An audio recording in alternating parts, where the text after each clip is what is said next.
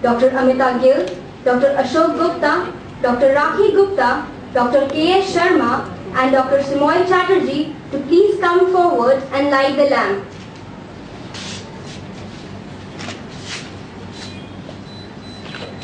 I also request Dr. Surendra Nimesh to join them, please.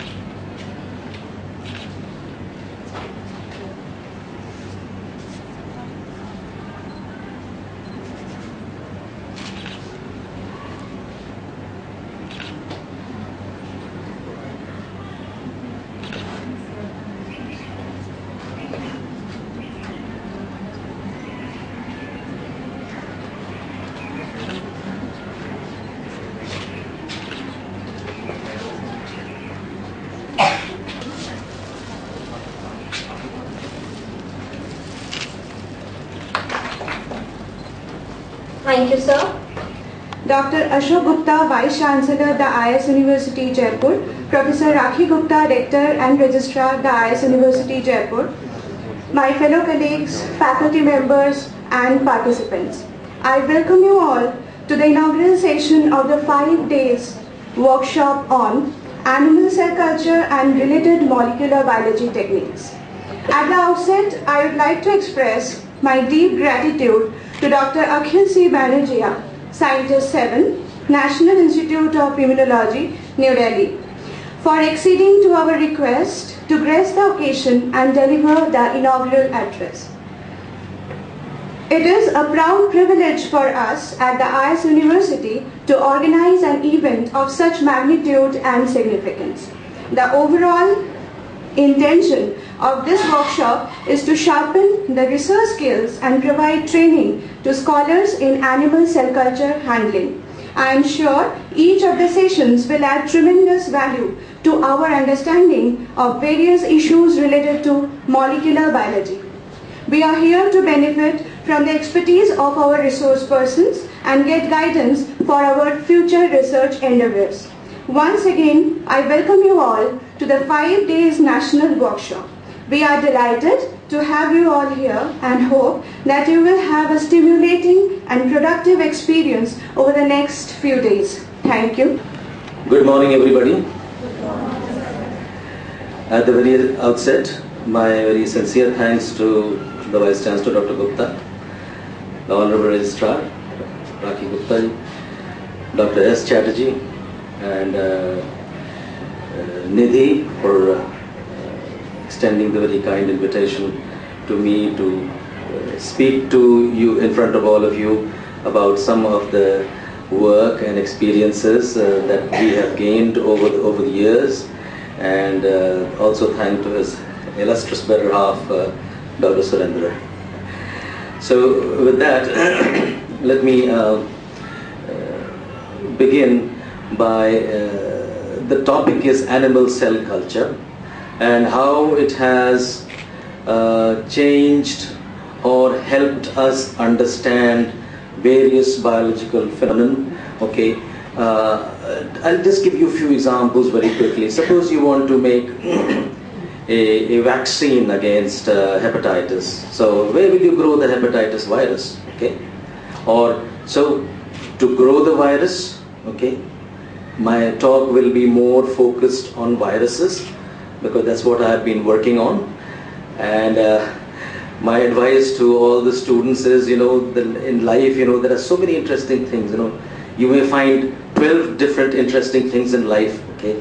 But you can't make progress in 12 directions, okay? You have to narrow your focus, okay? So I have tried to stick to viruses, and that itself is a huge ocean. And my interest is more on HIV, human immunodeficiency virus, but there are other viruses also, and we are just trying to understand. So if you look at the viruses, I'll be more focused on viruses. If you look at viruses and humans, we have evolved together. So what is the current thinking about the viruses is that the virus is definitely smarter than us. Why is it smarter? Okay, you have to think of it. Because from one virus to two viruses or four viruses, it's a matter of half an hour or something. But humans will take much longer. You see, that's why Joshua Lederberg, had said that mankind will forever be fighting against these organisms. And microorganisms will always win. Why will they win? Because they can replicate faster. 1 to 2 becomes, for example, E. coli, becomes 1 to 2 in 20 minutes. Okay, humans years together. Okay, so mankind will always will fight. Mankind comes up with devices how to defeat the virus, okay? But then virus also keeps on finding new ways to evade the system, okay? So we call this is the co-evolution, and that is the latest line of research to understand how how virus escapes, okay, or surmounts, okay, one barrier after the other, okay. And it can only do by very clever, viruses are very clever, okay, and especially human immunodeficiency virus is very clever, okay. Viruses, they change a lot. Okay. So if something is, for example, influenza, every year there's a talk, oh, this is a seasonal influenza, people will come down with influenza, because with each seasonal influenza epidemic, the virus is changing. Okay, I want to leave one message here. See, viruses, most of you have studied. So viruses either have RNA as a genome or DNA as a genome. Okay, it could be single stranded RNA, double stranded RNA. Those viruses that have RNA as genome, for example, influenza, then HIV and others, for RNA, the change is much more. Okay, they change a lot. What do I mean by change a lot? See, viruses, if they have this RNA in their genome, then another copy of RNA has to be made, okay? And when this copy is made, then it makes mistakes, okay? The enzyme, it makes mistake. That's why you get what we call variants or Quishi species. So what I want to leave a message, RNA viruses, it's a problem to make a vaccine. Why is it a problem to make a vaccine? Because it can accumulate changes. Okay. Why does it accumulate changes? Because what is our blueprint? Our blueprint is DNA. Okay, so one copy of DNA, and we all know now that we have about 30 or 50,000 genes that dictate what we are. Okay, and so RNA viruses, they change a lot because the faithful copy of one RNA to the other RNA, because see, once the virus enters, okay, one virus or 10 viruses enter, then million viruses have to come out, okay, because viruses keep on. So those viruses will have lots of changes. So that is the problem. So, and once you have the change, see, our body mounts an immune response in the form of a potent antibody, okay, each virus will have its own specific antibody. Okay? That's how you design the diagnostic test. Okay? How, let's say a person is infected with HIV. Okay? How can you tell that person is infected with HIV? Because virus has entered and our immune systems have made specific antibodies. Antibody that is specific for this virus. Okay? So then on that basis you have a diagnostic test. So antigen specific. So essentially what we are testing is antigen antibody reaction. Okay? So you have this antigen antibody reaction. Based on that you can say that it is or you are infected with this virus. Okay? And that is true with many other diseases, not only viruses. Any pathogen when it enters, okay, our immune system takes care of it, okay, and then antibodies are made, and then there's the cellular arm also that comes into picture, okay, and then the antibodies are made, okay, and antibodies actually protect. For example, if you get an influenza virus, you will make an immune response, okay, and then your antibodies ultimately and some cellular immunity will control your virus infections. That is a natural cycle of natural way of getting protection. Okay. But what about HIV? HIV, if something changes continuously, then that's a problem. The immune system does a very good job. By the time it targets one, the virus has changed so much. Okay. So with HIV, it's a constant battle. The virus is changing. The immune system is making its own response, and see, this virus also, HIV especially, is so clever that it replicates, okay, in macrophages and T lymphocytes. And T lymphocytes are your major, immune system. That our immune system depends on a functional T cell. Okay. So if the antibody, the virus multiplies in macrophages, multiplies in T cells. So the T cells, the virus is multiplying, okay, and then if no T cells are left, then how will you mount an immune response? You can't make antibody then, right? So the immune system is compromised because the virus is changing a lot, okay, and what happens, at least in case of HIV, we know that virus enters our body, okay, and then it infects CD4 positive lymphocytes. Okay? It infects lymphocytes, okay, and then let's say in a typical course, about 10 to 15 years, okay, then in 10 to 15 years, this virus has changed so much, okay, and it continues to destroy your CD4 T lymphocyte. So it has a nice surrogate marker, okay. You and me and anybody else in this lab, healthy persons, we will have about, let us say, 1500 per ml or so in the blood, okay. HIV infected individual, that value of CD4 positive lymphocytes or lymphocytes goes down to almost 150. The moment it is below 100 and below 50, okay, you have lost all your capacity to fight any infection. Okay.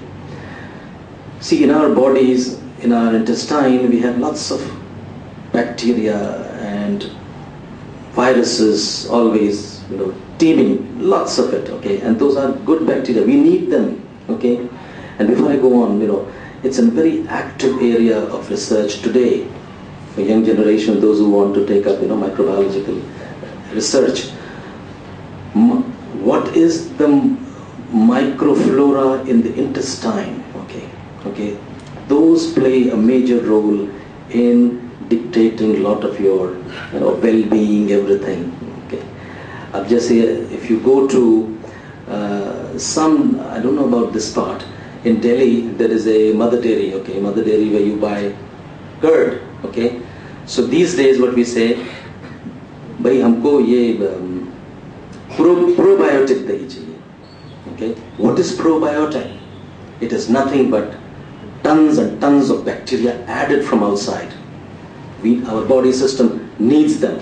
Okay, so gut flora, studying of this, and it dictates so many other immune system. That is a new line of research. Okay, so we need those bacteria. Okay. So as I was telling you, HIV infected individuals, the CD4 counts goes down, down, down, down, down. The moment it is down below 100, okay, then your immune system is compromised, and then you begin to have fungal infections and this infection and that infection. Okay. So now, so these are the. I told you why vaccine has been a problem with this virus, because this virus changes a lot. Something which changes a lot, how can you make a vaccine? Okay. This is not the problem with the DNA viruses. DNA viruses, one copy of DNA faithfully makes another copy of DNA. Okay. Okay. Not in case of RNA viruses. Okay. I told you this virus, HIV especially, changes a lot. So where does HIV, okay, I'm going to introduce one term now. It's called zoonotic infection.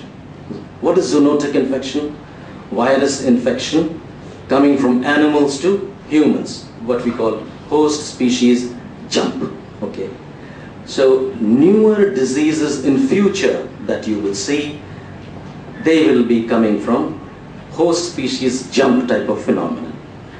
Very recently, you must have seen chicken flu, everybody was very scared, okay, that the virus that is circulating in chicken can jump to humans, and then it can begin to infect others. Okay. Those who are in the habit of reading newspapers at least, okay, of course these days you can read the newspaper in the form of bullet in your internet, but those from our traditional viewpoint, we have been reading newspaper. So what is making news these days? It is the Ebola virus. Okay, I'm sure most of you would have studied. And Ebola virus, it seems, is extremely infectious. Okay, and it is presently spreading. It has multiple species. Okay, so it can, let us say, infect a bird. From bird or some insects, it can come to humans. So again, those species jump type of phenomenon. Okay. So Ebola viruses, those who have not read newspapers, last 2-3 days of newspaper, read about Ebola virus, okay? Because who knows, it may enter India from Africa, okay? But then you have to understand, why is this virus so infectious? Okay. Same thing with dengue virus. Same thing with Japanese encephalitis virus. What is the problem? Dengue virus, again, it has a mosquito as a host. So when the mosquitoes bite, they transfer the virus to us. Dengue virus, huge problem, okay? Huge problem in India. One in 10 in India, they are infected with dengue virus, okay? It doesn't show, but in small cases, it can be very dangerous. You know, hemorrhagic syndrome appears. And these viruses, Japanese encephalitis virus and dengue viruses, okay, they are spread by mosquito-borne. You will ask the questions, how are they maintained in the nature? Okay. For example, if you go to Gorakhpur, eastern UP, it is a very huge problem, Japanese encephalitis, okay, and high mortality rate of children. So these, why am I telling you these things? Because some of you in future will study or will take up this challenge and develop effective vaccines, newer approaches, and to tackle these diseases. These are diseases of, more diseases of India, okay? And Indian problem will be solved by you all. You are the future of this country, okay? So, I told you about Japanese encephalitis, dengue, okay? So let me get back again to HIV. HIV all started in Africa, as we can understand, because and it is again the host species jump. It may have jumped from gorilla or chimpanzee to human. So viruses can adapt. Okay, that is why there was a fear for this chicken flu. Virus is circulating in chicken because humans and chickens, you know, the way they carry the people who sell, they have such close association with chicken. Okay. It can transfer to humans, and then it may become virulent pathogen. Okay, so it all started in Africa. Okay, by host species jumper phenomenon, maybe 1920 or even earlier. And then this virus kept on changing.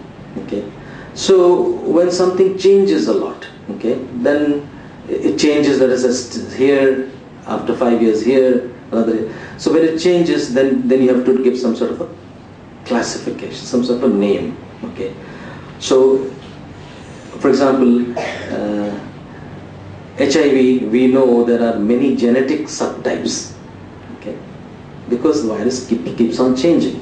And in Africa, so we have classified them. Okay, we call it A, B, C, up to K, and then this virus also can recombine. Okay, one cell can be infected by 2 subtypes, and then you can get recombinants. So you can have BC recombinants, you can have AE recombinant. Okay, so what are the subtypes? A to E and K, and then there are recombinants. Okay, so this slide that I showed, it's a good representation.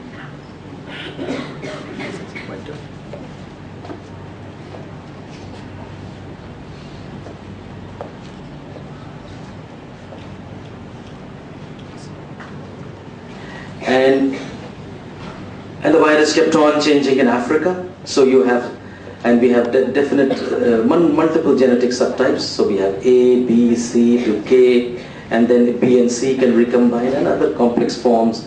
And virus is forever changing. It is even changing today. So when it changes such a lot, then we give a different name. Okay. From this slide, I would like to give one message only, that if you look at Africa, okay, right in the middle, okay, that is the most colored part. Okay, why is it colored? Because you have genetic subtype A, B, C, K, everything you will find in Africa. Okay, and if you look at the dark blue on the extreme left top, okay, and let us say Europe. So Europe and Africa, Europe and USA, you have subtype C. Okay, very important to understand that there are multiple subtypes, but how different subtypes have gone and to different types of spread to different regions of the world. Why? This is a research question. We don't know. Okay. So all I want you to remember that in India we have subtype C. Okay, and if a vaccine has to be made, then changes.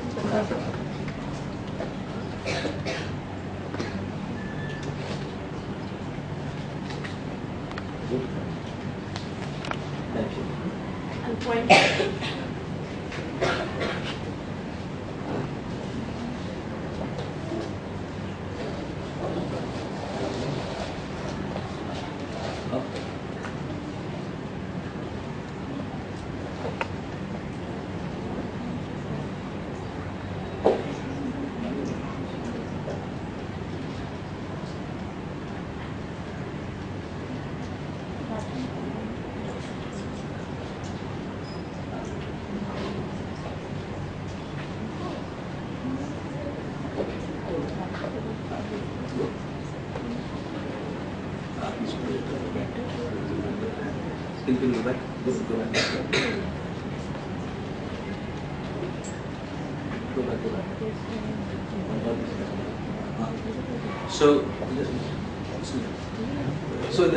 So in the middle you have the most colored part, okay, but you can see blue in US and blue also in UK, London, UK, Switzerland, Finland, okay. So all one message from this slide is that India we have genetic subtype C, HIV, okay, but in US and UK it is subtype B. They are very substantially different, okay. When they are different, then the immune responses are also different. Virus severity is also different. So who will understand? Why would America show any interest in studying subtype C? Okay, it is you, the young generation, people in India would have to study HIV subtype C, how to make vaccine. Okay, how do vaccines work? Mostly vaccines have been successful because you can make potent neutralizing antibody. Okay, it neutralizes the virus. That's how most vaccines have been successful, that you can make potent neutralizing antibody. We get infected most of the time, so our body makes an immune response, the virus is cleared. So from this slide, in India we have subtype C, but in US and UK we have subtype B. Why this change? Why this selective spread? Okay, we don't understand. This is a research question. Okay, there are some theory. Okay, in India also, let us say 50% or more of HIV-1 infected individuals also are infected with TB. Okay, so let us say we all have, many of us we have latent TB, which never expresses. We got infected, but it is latent. But the moment you have HIV, okay, the TB is active. Okay. So how is HIV stimulating from latent to active form of TB? This is another very active area of research. Okay, and we know if a person has both, okay, then it is much more complicated scenario. You get very high virus growth in that person, very high growth of mycobacterium, and drug resistance is a huge problem. Multi-drug resistance in case of TB is a huge problem. So you understand our situation is very different. In US and UK there are hardly any TB cases, but here we have 50% of people who are suffering from HIV, they also are infected with TB. When Mycobacterium tuberculosis is there, TB is there, and HIV is there, then that combination is deadly. Okay, they both seem to help each other, rapid development of drug-resistant TB, multi-drug resistant TB. Okay, so this is a huge, huge problem. I also want to end up in a slightly promising note that, let us say 10 years back, if you look, if you hear anybody or from anybody, oh, this person is infected with HIV, that person, will be removed from society, go into depression, and then, the treatment was very expensive. But with new drugs, okay, people treat HIV today, infected individual, as a chronic manageable disease. Okay, we have cheaper drugs now, maybe 1,000 rupees per month or so. You can keep your virus down, okay, with these drugs, and can almost lead a normal life. Okay, but you have to take your drug lifelong. This is very different than any other diseases. You have to take antiretroviral drugs lifelong. Okay, even if you stop for 3 or 4 days, okay, lots and lots of virus will come out in your system. So you understand? So this virus, you need the treatment lifelong. Why is it so? Because if you look at the replication cycle of this virus, okay, the genome of this virus becomes part of our genome, of our cell that has a genome, it becomes part of our cell, okay? And then, let's say, many of these cells will not express the virus, okay? So this entire genome of virus sitting quietly in many cells. That's why once you're infected for lifetime, okay? You always need the treatment. And integration or becoming one viral genome, okay, in the form of DNA. Why? It's also called a retrovirus. Retro, opposite, ulta, okay.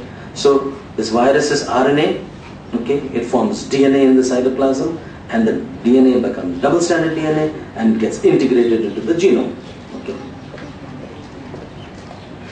Okay. So next slide, please. Next.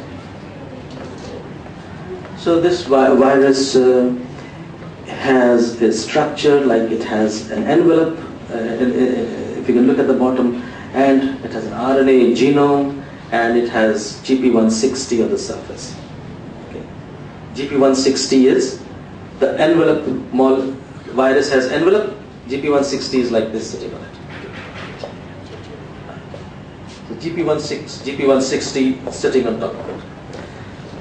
Most neutralizing antibodies, okay, are made against envelope for any virus. Okay. In case of influenza, it is heme agglutinin against it. So I want to make one or two sentences quickly that these days something has changed very dramatically. Okay. What has changed dramatically in our thinking? That virus GP160 against which most neutralizing antibodies are made. Okay. Okay. And GP160 is extremely sugar glycosylated. Okay. And so there is it was found that, let us say, if 1,000 people get infected, maybe 1 or 2 people will make very potent neutralizing antibody. So identify those people, okay? And there is a huge program in India today, multi-billion dollar program, along with the IAVI, International AIDS Vaccine Initiative. So people, let us say I told you, 1,000 people get infected, maybe 1 or 2 individuals will make extremely potent neutralizing antibodies. So people are going backwards, okay, and trying to understand what are those antigens, okay, in this envelope molecule, okay, the epitope or region which makes these potent neutralizing antibodies, and then perhaps you can make a good vaccine. That is one latest area of HIV research that is going on. Okay, potent neutralizing antibody. Next slide. Yeah, next. Achha. How did, I told you this is an animal cell culture based symposium, okay? And animal cell culture, we can't even think, you know, how progress can be made in understanding the viruses, okay? How do you understand how many good infectious virus is present, let us say, in one tube, okay? So you do multiple dilutions, okay, and then you have a cell line, you leave it for some times, and these plaques, okay, these nothing but the virus, you know, it lies cells, another round, another lies cells, so you get these plaques, and then you count them. So this is one way of knowing the infectious virus, okay. See, without cell culture, it would not have been possible to understand, and we know so much because we have the cell culture, okay. So we know this virus if you add virus to these cells, the virus will grow for some time. What time will it grow? What enzymes, what genes will be expressed? Okay. So the whole, this gene therapy has come out from this, deep understanding of how viruses grow in these cell cultures. Okay. And these are the plaque formation one can do. So cell cultures are playing an extremely important role. Okay. And there are primary cultures. What are primary cultures? Suppose you want to grow, let's say, isolate from a fetus, let us say, from an aborted fetus. What we did, we isolated some lung tissue, and then you can grow for, let us say, 10 to 15 times only. Okay. So primary cultures, they have a finite life. Okay. But if the culture is transformed, okay, means some virus or some cancer genes have been activated in them, then you can maintain them as a cell line. The most remarkable is the HeLa cell line. Okay, it has come from a black woman's ovary, or uterus, I think, uterus. So from there, the cell line has been established. Okay. And world over, whoever is studying, you know, any virological problem or many other types of problem, any drug-related problems, you know, you can study. We have been studying using HeLa cell cultures. Okay. Again, it has come from primary culture, from uterus, which was transformed in some way, and then it became a cell line. Okay. Okay. Primary cultures, you can only grow 10 to 15 times, and then it stops. Just like, so you can understand the life. You can understand how by 10 to 15 years it comes to an end. Okay. Many of the senescence, natural senescence pathway, you can understand by Okay. Next slide. Next. Yeah, one of my colleagues could not make it, and he would have talked to you about, he's an expert in Mycobacterium tuberculosis. Dr. Yogendra Singh could not make it because he was unwell, and the last moment we came to know that he's not. So Dr. Y. Singh has been studying how Mycobacterium tuberculosis gets inside the macrophages and can live there happily for long. Okay. The same thing with HIV. HIV in macrophages can live longer. So they both can live long in macrophages. Okay. That is how the disease is manifested. Both of them, they have this. I'm trying to understand what makes them, usually macrophages, the pathogens are killed, but what are the mechanisms that allow them to survive in macrophages? Okay. Next. Yeah, next. So this is the structure of the virus, and most of you must have known. I will skip this. Next. Yeah, this is important. So any virus, when it enters, okay, then let us say if this is the virus. Viruses, they're very organized and very beautiful to look at under the microscope. So these are the envelope. This is the envelope molecule, GP160 on the surface. Okay. So these are your virus. Okay, the green ones, and this is your host cell. This is your host cell. Okay. So virus needs one receptor, which is called CD4. Virus needs another receptor, which is a chemokine receptor. There are a number of other receptors, okay, but most important are these two, CXCR5 and CXCR4. These are 7 transmembrane. So we need HIV envelope interacts with this, and then it interacts with this, and then the virus will go inside this. The membrane of the virus fuses with the membrane of the cell. Okay, our cell, then the RNA along with proteins are in the cytoplasm. Okay, this RNA is changed to double-stranded DNA. It goes through the nuclear pore and it gets integrated in our genome. In fact, most of our genome DNA, we have remnants or we have small bits and pieces of retroviruses. We all have it. Okay, and that has become temporal, and trying to understand the evolution. When was it inserted? What type of retrovirus elements we have? This is an active area of research. Okay, so this virus integrates into this our genome. Okay, and then once it integrates, okay, then this virus has its own promoter, and then the proteins, RNA is made, and the virus is assembled, and then it is thrown out. Okay. So you can understand this is why is it called a retrovirus, because there is a step from RNA to DNA. Okay, RNA to DNA, and what is the enzyme? Reverse transcriptase. Okay, it makes RNA to DNA. This DNA, along with other complexes, protein of HIV, enters into the nucleus, nuclear pore. And it gets integrated into our genome. Okay. Now, here I'm going to talk about one concept, which has revolutionized our gene therapy. Okay. This virus is our enemy, right? But then how can this virus be your friend? Okay. This is where retrovirus-based gene therapy is also called lentivirus-based gene therapy is literally revolutionizing the gene therapy, or revolutionizing the use of therapy. There are not one but several clinical trials are going on using this retrovirus-based or retrovirus-based technology. What we have exploited is it's the nature that this genome gets integrated in our genome.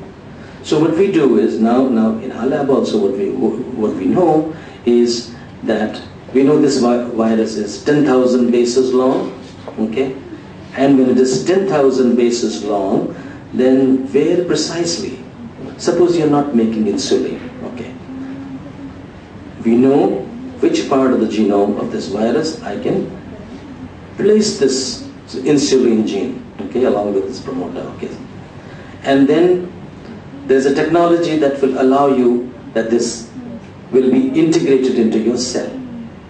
So that is what gene therapy is. Suppose you're, let us say, one particular normal gene you're not making, okay? So what I will do is, I will take a normal gene, put a copy, or put a promoter on it, okay? And using this technology, I can infect any cell. And that will be expressed. So what we have exploited, the natural feature, most important feature is that this genome naturally gets integrated into our genome. So this is this based gene therapy, okay? One particular name, we can all take with a lot of pride is Professor Indra Verma, okay? Professor Indra Verma is currently the chief or president of Proceedings of National Academy of Sciences, USA. He had revolutionized this field, HIV-1 based gene therapy or retrovirus based gene therapy, okay? And several, maybe 3,000 clinical trials are going on using this concept. Clear?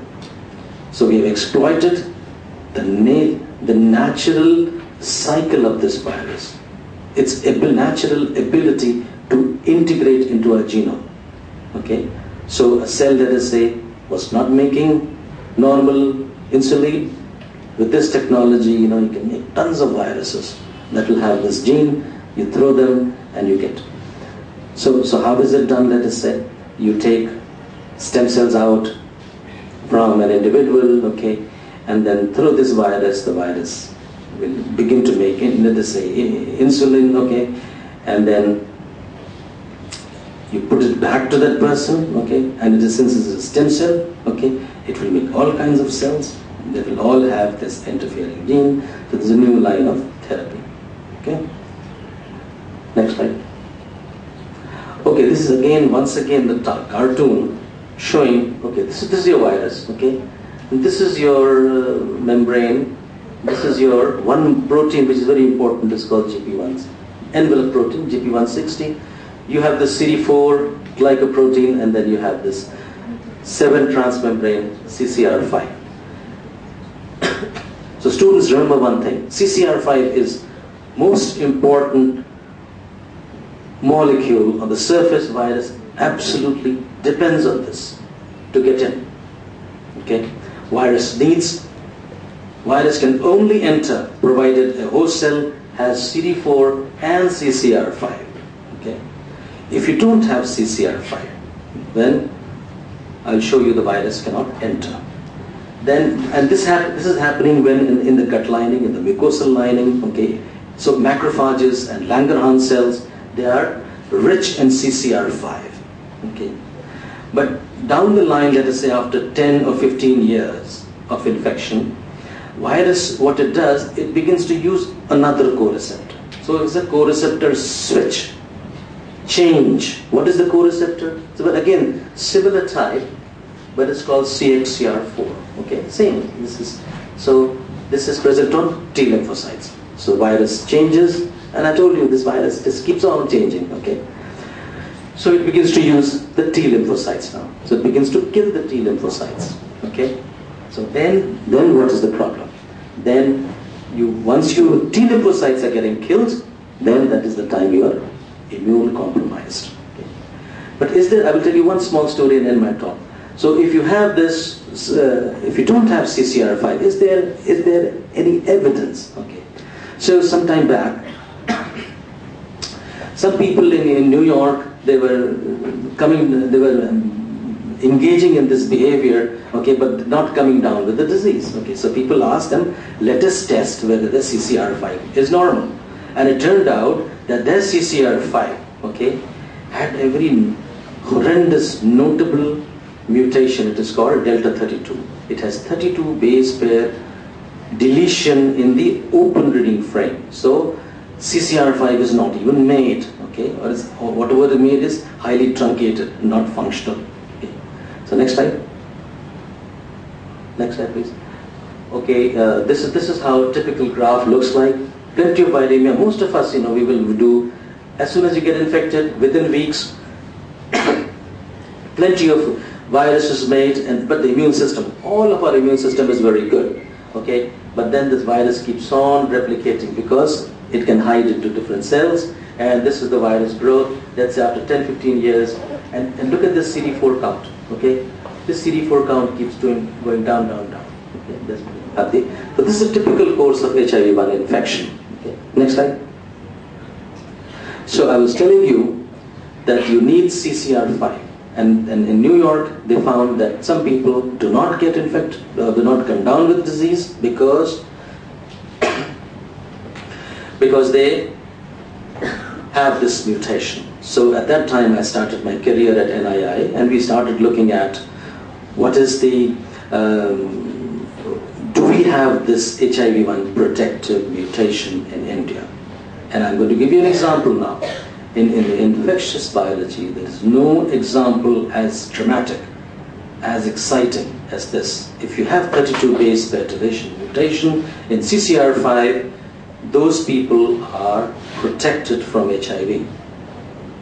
Okay, and we screened normal people. Those first two papers. We found one individual who was heterozygous for this delta mutation. Okay, no homozygous. White people, 1% population is homozygous for this. In India, you almost don't see it. Okay, what we see is 10 to 15%, or let's say with great difficulty, some heterozygous individuals. So the message is, this mutation, which is common among white people, it's almost not there in Asia and Africa. So we don't have this protective mutation. Now, as if you remember, I told you that people who have this mutation don't come down with this infection. So can you exploit this knowledge? Can you exploit this knowledge now as a great antiviral or great anti-HIV approach? Okay. We knew it had potential, but it's only last 2-3 years. In 3 or 4 very top journals, okay, New England Journal of Medicine, Lancet and others, what people have done a beautiful experiment. Okay, they have taken one individual who was not expressing, who was homozygous for delta 32, and here is another individual who was infected with HIV. Okay, so stem cells from this individual who was not expressing CCR5, okay, a delta 32 homozygous, they have transplanted it to, thank you, they have transplanted it to an individual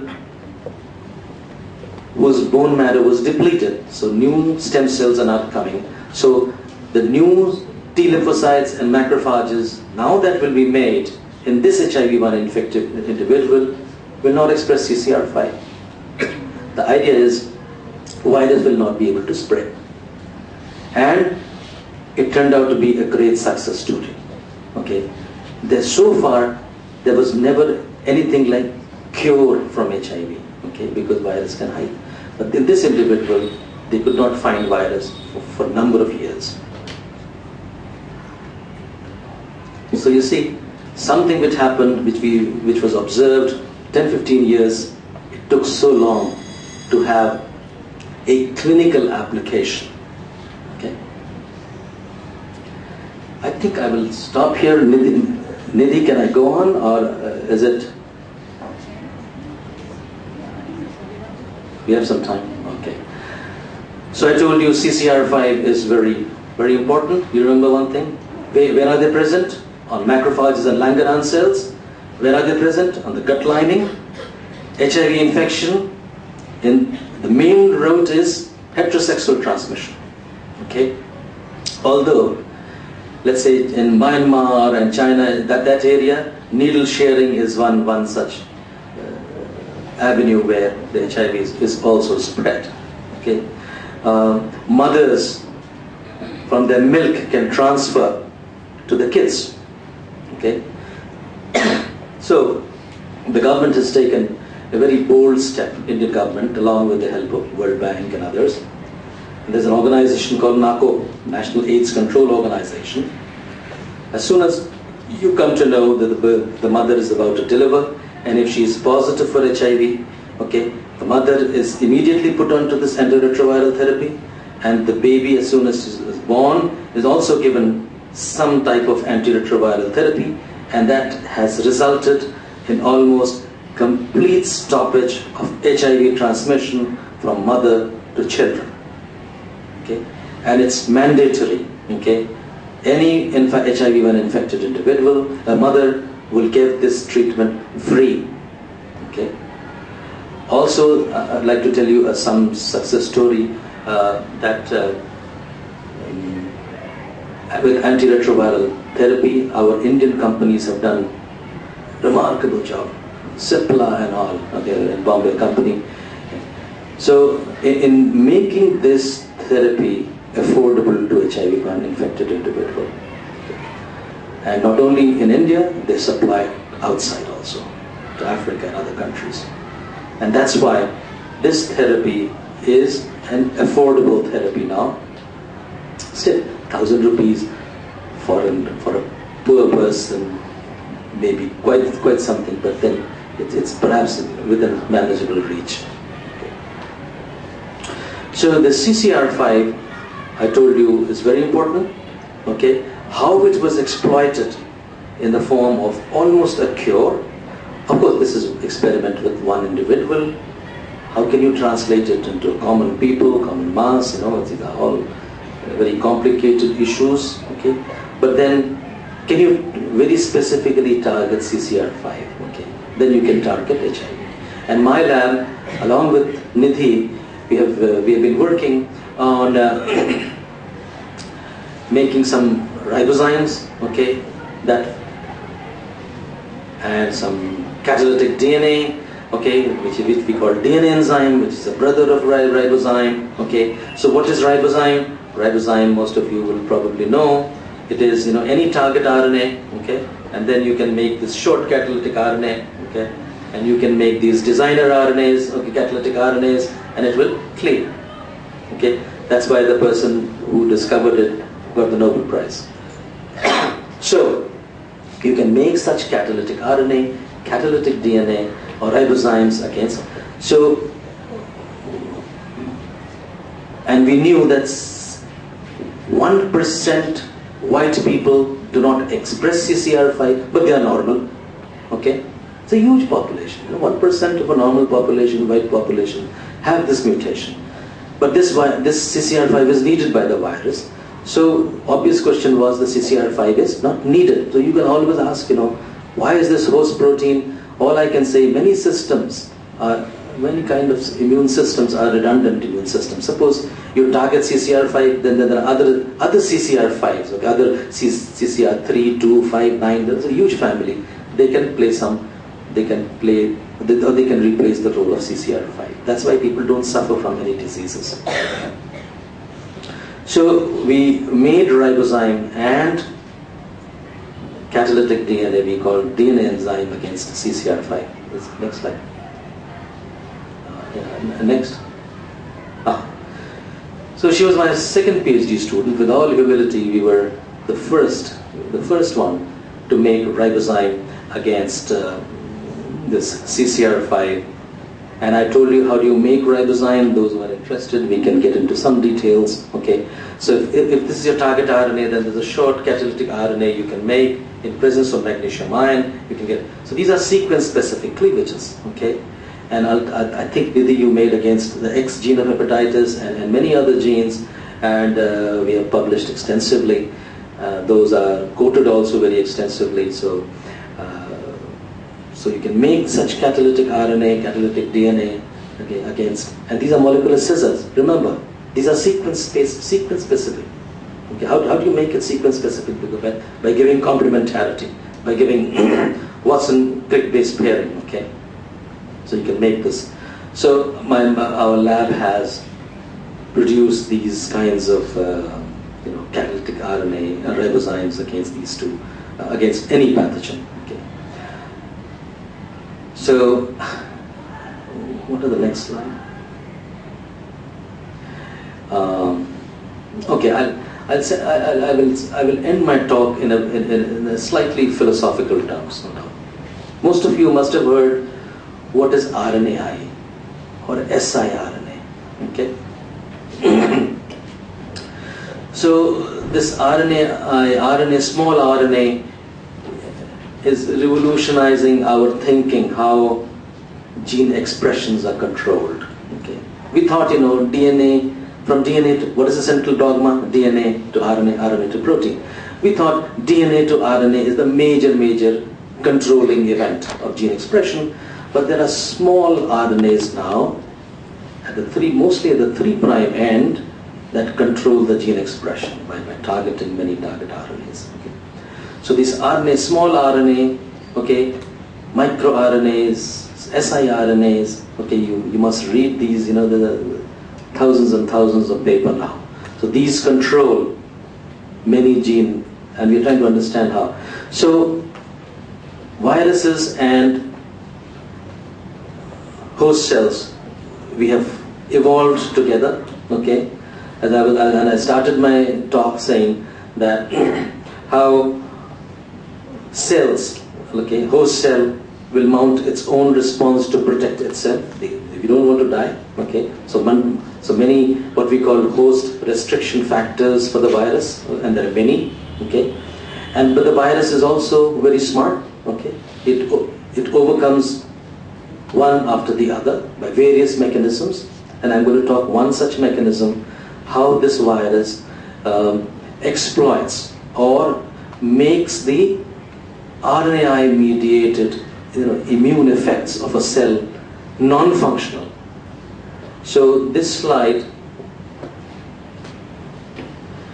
what is the assay? You will have lots of blue cells, okay, from a gene that is a GFP, and if you throw some of the HIV genes and you begin to see these green dots back again, that means, and this green is, let us say, green expression is dependent upon the RNAi machinery. If you have RNAi machinery, okay, you have this green machinery, you throw your candidates in, and ask the question, which one is it interfering? And what we reported in this case, that one HIV protein called Rev, it makes the RNAi machinery, microRNA based machinery, dysfunctional.